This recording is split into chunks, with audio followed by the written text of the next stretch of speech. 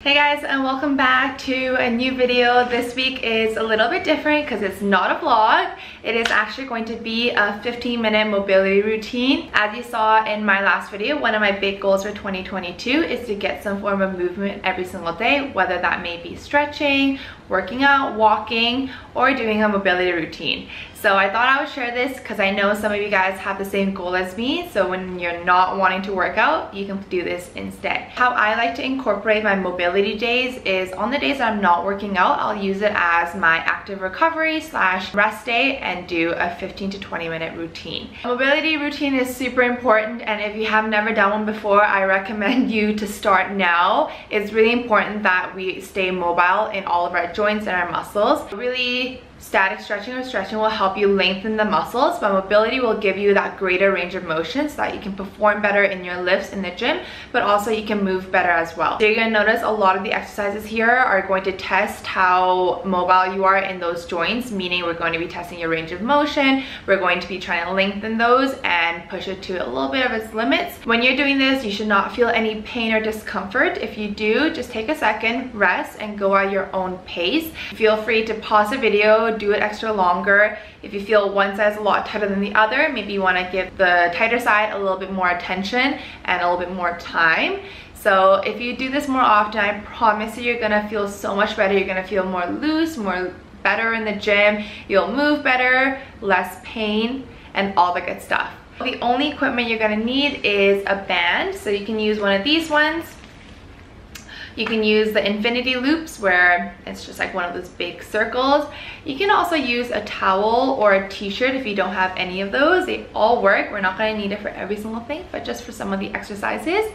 And I think that's it. So when you're ready, let's get started. The very first mobility exercise we're going to start with is ankle band point and flex. This is where we're going to take the band, a towel, or even a t-shirt and place it around the balls of your feet. And from here, holding the band with a little bit of resistance, we're going to point and flex our feet. So this is going to help improve the mobility in our ankles, but also stretch out our calves and hamstrings as we're doing this. I placed the other foot underneath the knee so that the left leg is lifted off the ground a little bit to give me a better range of motion and movement. And I did this side for about 30 seconds before switching to the other side.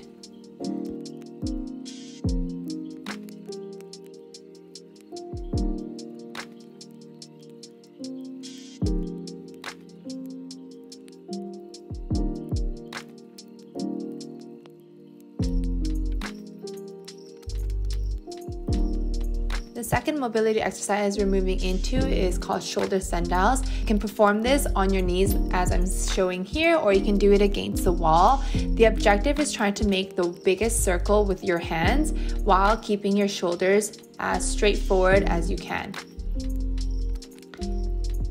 So as you can see here, I'm not trying to move that shoulder as I'm opening up the arm. You want to keep it square in front of you and inhaling as you bring the arm up and exhaling as you bring it back.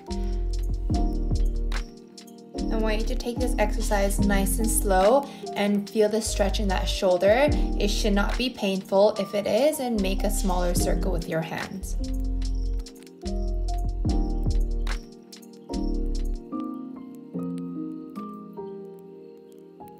The third exercise is also targeting your shoulder mobility. It is shoulder dislocates. So this is where you're going to use the band one more time, or a towel or a t-shirt. You're going to hold it nice and tight with both hands, and you're going to go all the way over the shoulder and all the way back to your lower back and repeat. I recommend you to go nice and slow here. If it is painful or you can't bring it all the way over, hold the band a little wider apart. Inhale as you bring it over and exhale as you bring it back.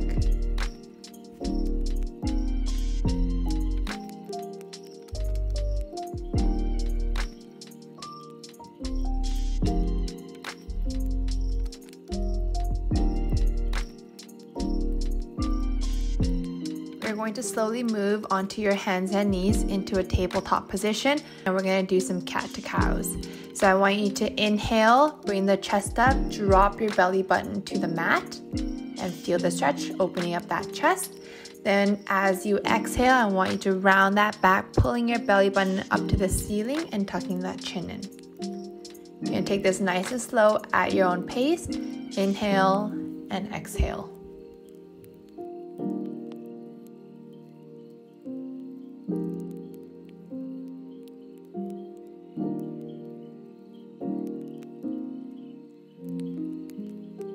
Then we're going to slowly transition our body into a cobra stretch, also known as a seal stretch.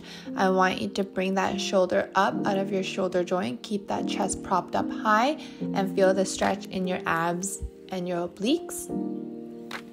While taking a few breaths here, we're going to shift our weight to our knees and to our heels and go back into an extended cat stretch. So drop your shoulders, keeping a little bit of tension in your armpits, and push back. We're going to repeat moving forward and back a few times at your own breath.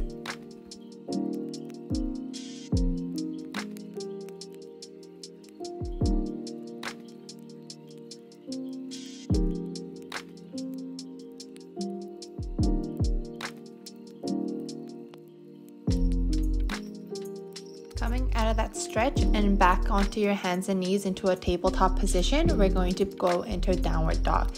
Tuck your toes under, and with your hands, you're gonna push your shoulders up, lifting your butt and pressing back through your hamstring and into your heels.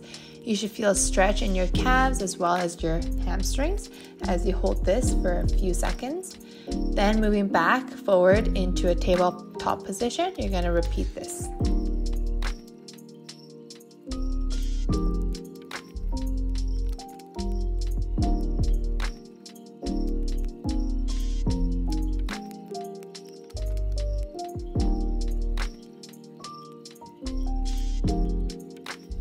We're going to move into a lunge to hamstring stretch. This is personally one of my favorites. We're going to start off by placing your right foot up on the ground and your left knee down. You're going to lean forward into a deep lunge stretch, making sure that your knee is not going past your toe. From here, we're going to shift our weight backwards, bringing our bum back into the heel behind us, straightening the knee in front of us into a hamstring stretch.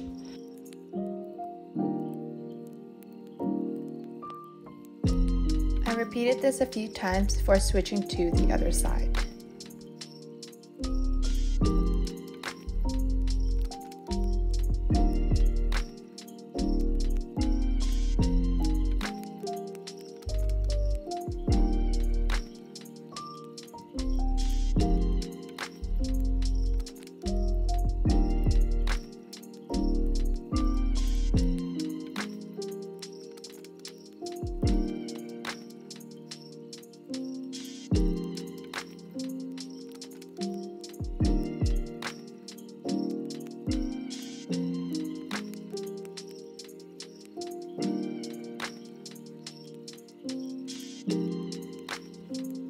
Moving on to my other favorite stretch, this is the lying hip opener stretch.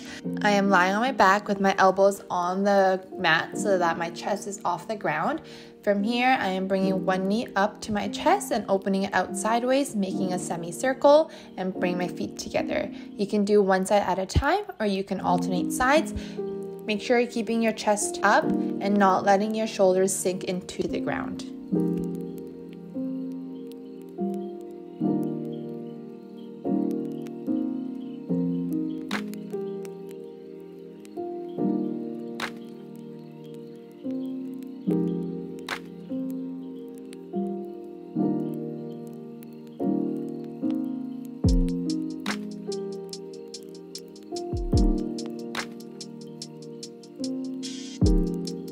The next stretch is a really good mobility exercise to do to improve your flexor mobility so that you can squat deeper and feel a lot more mobile in the hips.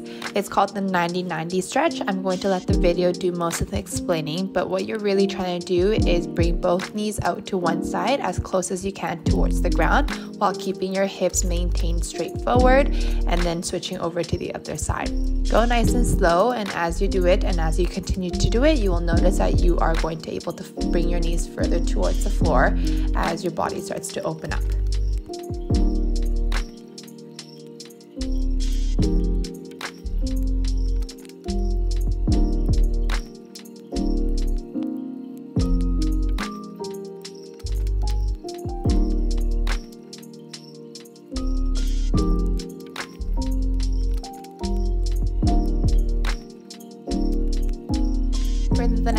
going to stand up so that you are standing on your feet, then getting into a deep squat with your hands placed on your feet. You want to use your elbows to push your knees further apart so you feel a stretch in your inner thigh as well as your hips. From here, in your exhale breath, you're going to straighten those legs as straight as possible while maintaining contact with your hands and your feet, and feel the stretch in your hamstrings.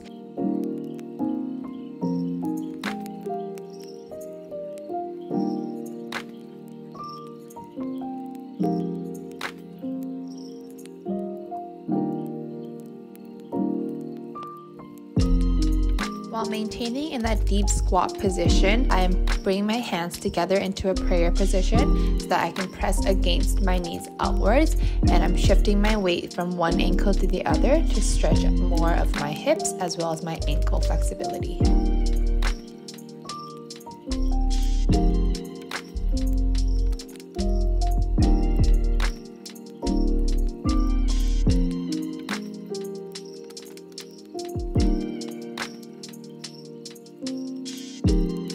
We are almost at the end, I promise. This one is a side lunge with reach. In the first few times, it's going to feel a little bit awkward and you're going to feel quite stiff. So take it as slow as you can and go deeper into it as your body warms up.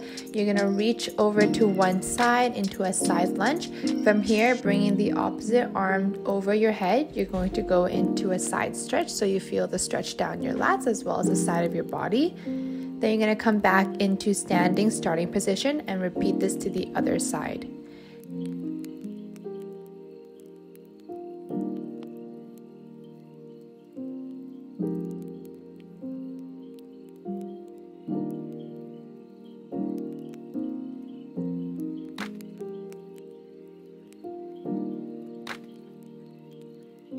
The very last exercise is lying wall angels. You've probably seen these performed against the wall, which you can completely do, but I'm going to do mine lying down.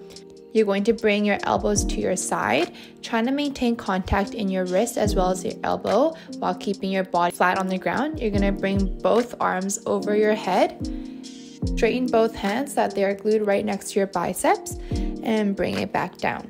You're going to notice that if it is a bit challenging, your elbows or your wrists are going to raise up.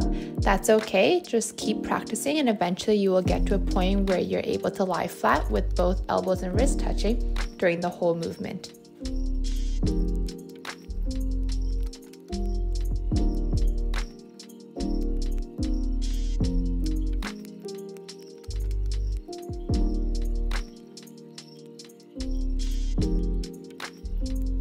I hope you guys enjoyed this, or this is somewhat helpful for you. If you notice that a lot of the exercises were a lot harder than you thought, then that's your cue to do this a little bit more often and really incorporate this into your day-to-day routine or even your weekly routine. If you like these follow along videos, make sure you give this a big thumbs up and don't forget to subscribe so you don't miss another video from me. And I'll talk to you guys next week. Bye!